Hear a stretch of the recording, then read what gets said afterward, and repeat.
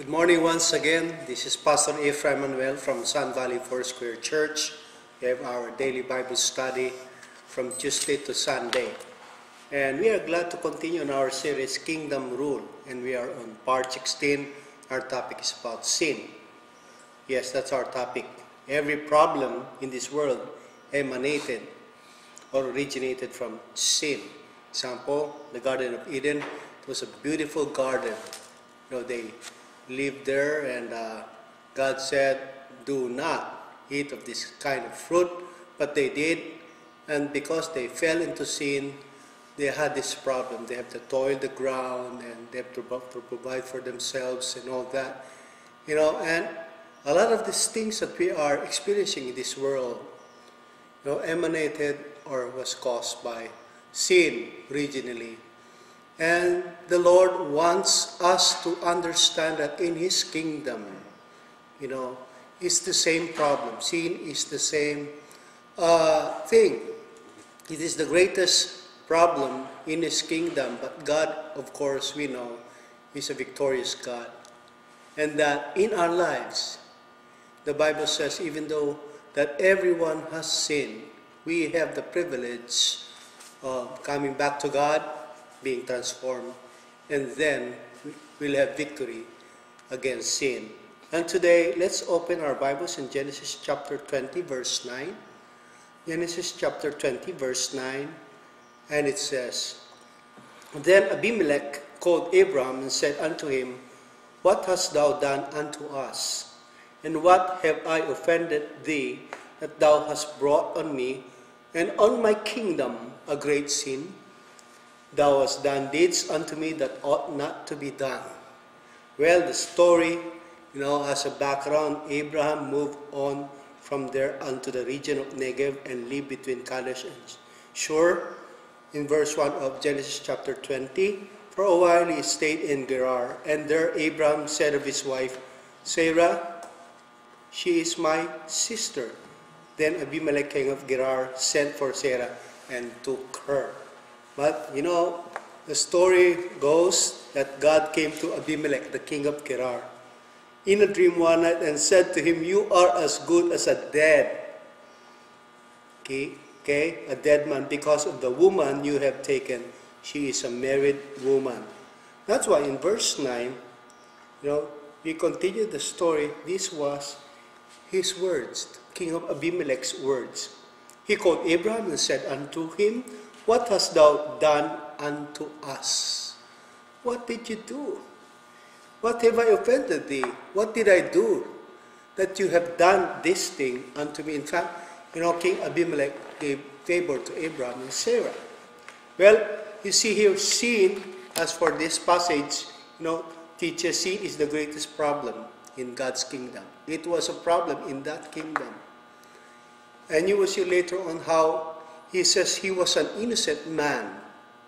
He welcomed Abraham and Sarah, and he had his good intentions. And yet, because of the sin, because of the lying of Abraham, he had this problem. Well, how can we help solve the greatest problem in God's kingdom? We can help individually and as a group of believers to solve this greatest problem in His kingdom by understanding these three principles about sin. The Bible, in the original word, Greek word of sin is hamartia. Hamartia means, you miss the mark. Like you're playing a dart and there's a target, you miss the bullseye target that you should do when you're doing a dart or you're sending an arrow. See, well, this is what happened. We miss the mark. We miss the standard of God, or we do not do God's standard.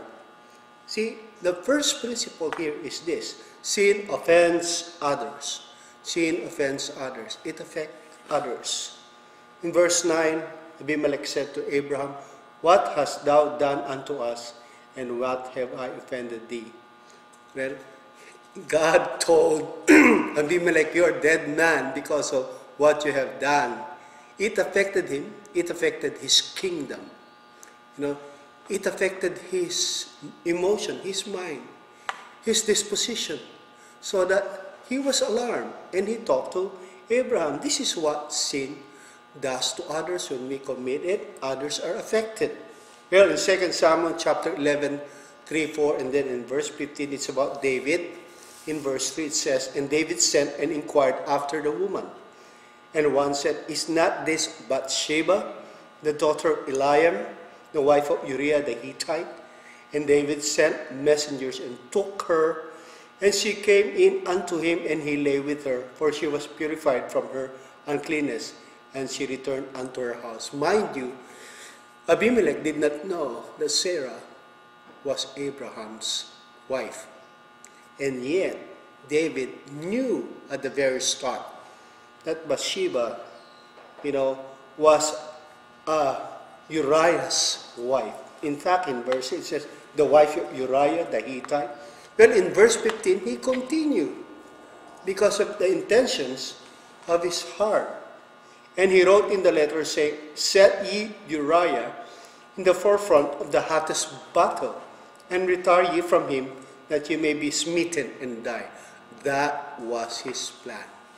To totally, get for himself Bathsheba and do away with her husband, Uriah, so that he sent him to battle.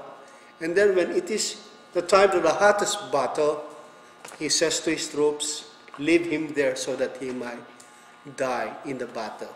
See how, Bathsheba was affected. See how she lost her husband. These are the things that sin does as a result. You do things you thought you're only the one affected, but then, you don't think of others who are affected when you do things, when you lie, when you don't, give to others what is due to them. In fact, when we don't preach the gospel to others, and we know that we should have done so with the opportunity that God gives us, they will go to destruction. And it is on our part, our responsibility, because we lack, this kind of heart or attitude to share the gospel to them, and we don't have this compassion. They are affected, and this will cause them to really find themselves, in hell. And so, this is the first principle, so that we understand that sin does not only affect us in the church. If somebody sins, it affects everybody because we are one body. And that's, the thing that I would like to share the next as we go to our second point. Sin results in consequences on the part of the offender. Not only those around you, but also the offender and the thing that it brings about, as a whole. In verse 9, the second part, it says, in this verse, Genesis chapter 20, "And what have I offended thee, that thou hast brought on me and on my kingdom a great sin?" See, not only that King Abimelech was affected, the whole kingdom was affected, and even Abraham was affected.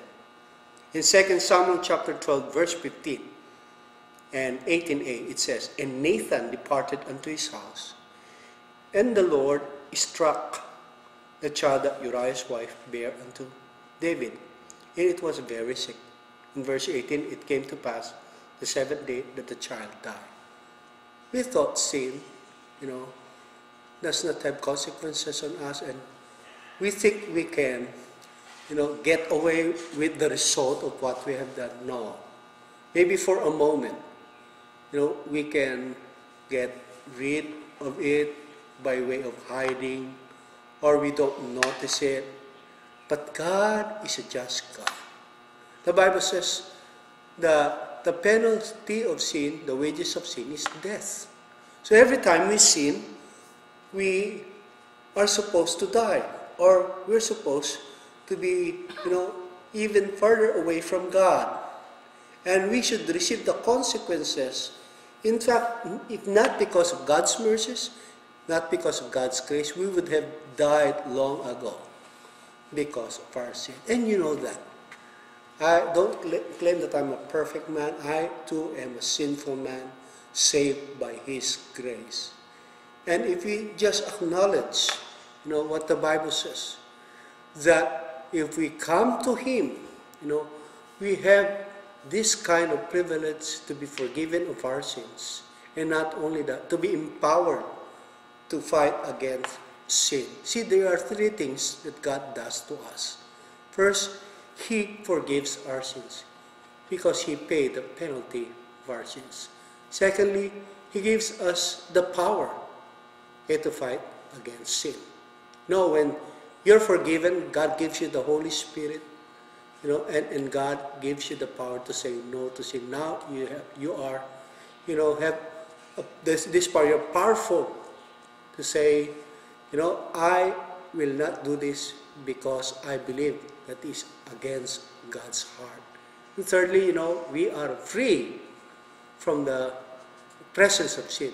We are free from the penalty of sin. We are forgiven. We are free from the power of sin.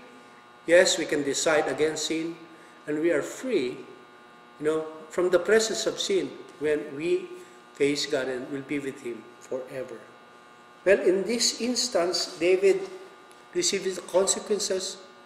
His child died. Joshua 7:1, the story about Achan and his family. God said, do not touch this accursed thing. And yet, he touched it. He hid it. And so when the people of God went to battle, they lost.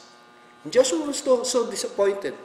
And yet God told Joshua what to do, and they found out Achan and his family and all his possessions, all that. They just, heaped stones, they gave him the penalty of death and all his family. And so to remove that, they had to clean everything because the people of God was affected. Third thing, and this is the last thing, sin can be rectified by repentance. Verse 9, last part, thou hast done deeds unto me that ought not to be done. When we realize, as the prodigal son, we say, realize that he sinned against heaven and against his father. He came back, and he said, I am not worthy anymore to be called his son. Make me as one of thy hired servants.